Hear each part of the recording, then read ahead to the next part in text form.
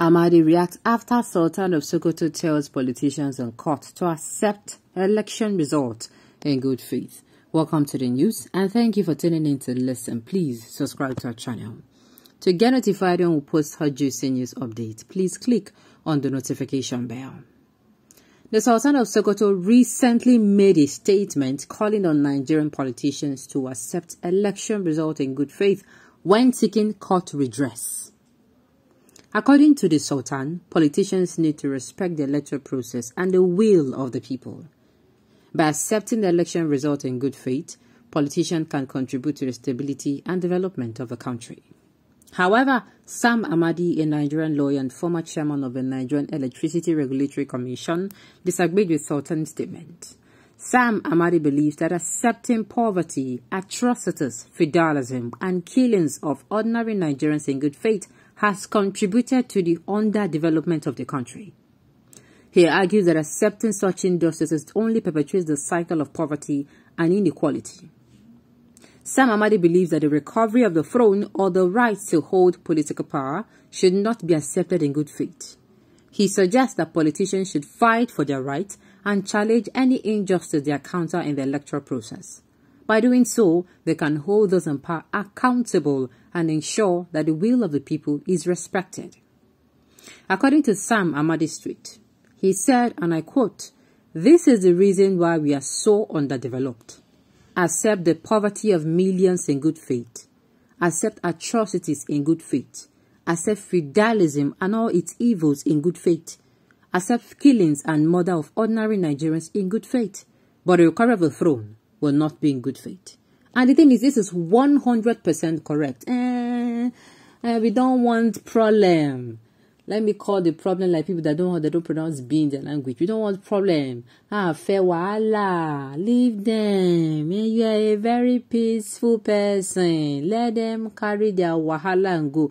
Brother, when will you stand up to fight your oppressors? At least, even if you're not going to find them, stand your ground and say enough is enough. Stand your ground and say enough is enough. I am going to say this. This is going to anger some of us. I'm already laughing. I am going to say this, but the thing is, I am telling you, I am grateful that I'm from a southern part of Nigeria. If I come from the north, voila for you. I'm saying this from the angle of, now so then go you tell them for there. It is Allah's will. Let us bear it in good faith. People, they die. People are being slaughtered like chicken.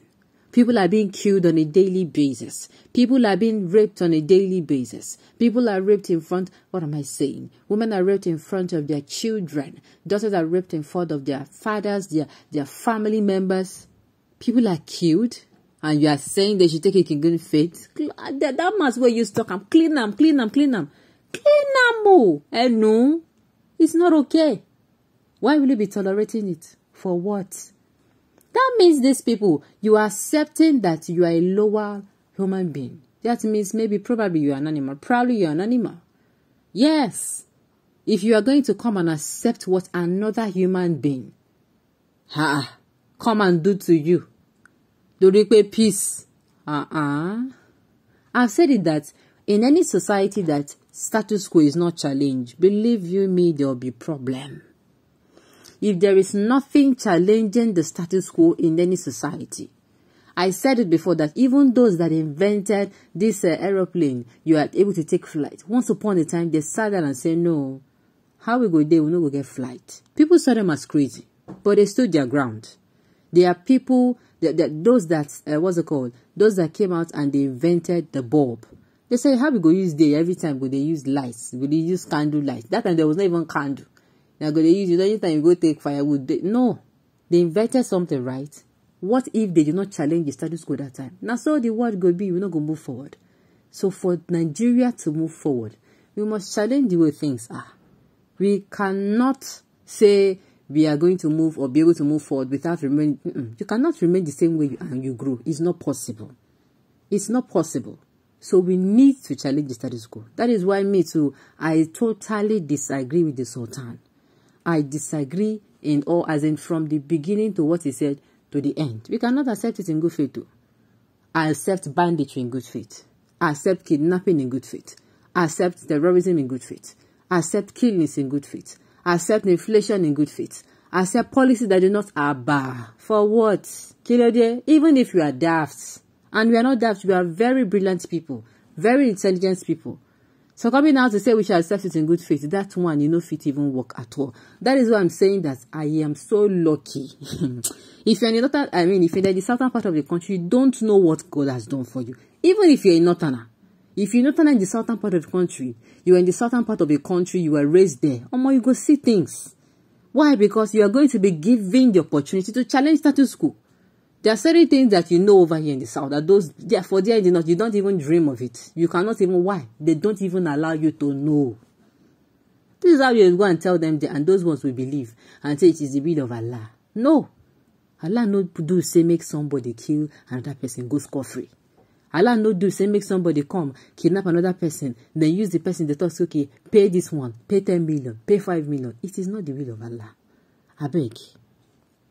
Nigeria cannot progress from corruption, lying and buying the people that will say the truth. See Adamawa RAC, he gave what he learned from his master Mahmoud, but he wants him to go to prison and leave his master. Why? To me, two of them are supposed to go to prison. In fact, the prison where Mahmoud go senior the one with the RAC man go do. I they tell you. As in, if the prison, yes, he won't go there higher. Maybe if the REC one day for the one will be say toilet day, bedroom day. For Mahmoud, no toilet and bedroom. I they tell you why, because now him be the master. Now that kind of thing you say make we tolerate. You cannot tolerate it. Could they work? Accepting poverty in good faith. Can you imagine that Nehemiah saying this? That this is how it is. Nehemiah said this to their people and they are going to accept. And I think this is one of the reasons why most, especially the Southeasterners, are being fought. They tell them they get respect. Because those ones, you cannot even say this thing to them and they will not listen to what they die long. Even somebody will be saying, no, get 1 naira for pocket for the Southeastern region. You cannot come and tell them this. Then go tell you, then go the hungry, they go say, go with your food. That way they go say, then get, anyway, that is not even the topic of discussion. The Northern Elites will always take you back to the Stone Age. They don't care about their citizens as far as they are benefiting from it. I pray Tinubu will give them what they want and change all the Northern information. Okay, what do you expect when he's feeding fat from the spoils of office from the greedy politicians? And the thing is, funny enough, they tell you this, but they go around and do the exact opposite of what they say. They will tell you, for instance, those people that tell you that civilization is around. Do you know they have smart homes? Do you know they have technology in their homes? Why then they use this thing now? It is also haram. Making use of technological products is also haram, right? Okay, on this note, we have come to the end of the news. We say thank you for tuning in to listen. Until I come your way next time, enjoy the rest of your day.